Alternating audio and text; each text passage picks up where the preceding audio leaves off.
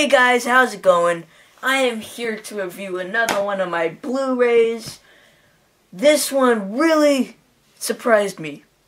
I'm sorry, I don't know why I went low like that, but this movie is called The Woman in Black. Yes.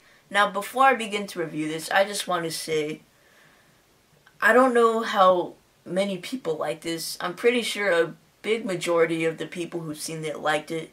But a lot of my friends were talking crap about it. They said that there's too much jump scares and it just overall was not scary. You know what?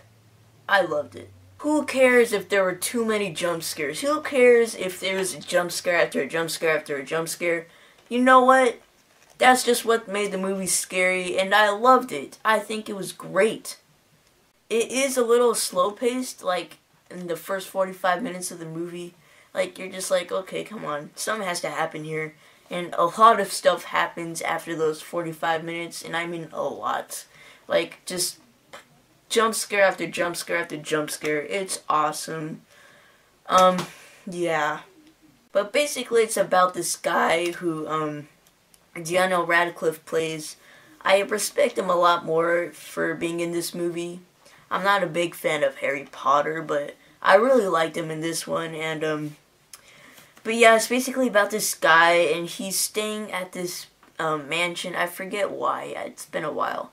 But, yeah, and supposedly there's this really dark tale behind, like, the town they're living in, about this woman who wears black. I don't want to spoil it for you guys, but that's all I'm gonna say. A really creepy movie. I absolutely loved it. It's a great movie. I bought it on Blu-ray because I want to see some good quality picture, and I want to be scared. God damn it! I said that weird. My voice like went up and down. I don't know. I'm sorry for that. Anyways, The Woman in Black. And a lot of you have probably already seen my Insidious review of this, but a lot of you probably also haven't. So I'm just gonna say it again. A lot of people compare this movie to Insidious. And to me, they're kind of like the same thing, except this one took place like a lot earlier. And this is like the more recent version of The Woman in Black. But, yeah, a lot of people compared it. To me, they're both the same. Just both great. Both the same scares to me. Yeah, they're just both really great. And again, I'm probably going to do a versus video of Insidious versus The Woman in Black. Now, that's a tough decision. I do not know what is better. To me, they're just both the same. But yeah, check both of these out. That's about it for The Woman in Black, guys. Did I review it? Or did I rate it? I don't think I did. Okay, I didn't rate it. I'm sorry. Overall, I'd probably give this movie 4.5 out of 5 stars. Whoa, I know some of you are probably thinking, okay, Jacob, that's a little too high of a rating. You know what? That's my rating. I say it's 4.5 out of 5 stars. And if you don't agree with me, then I don't know.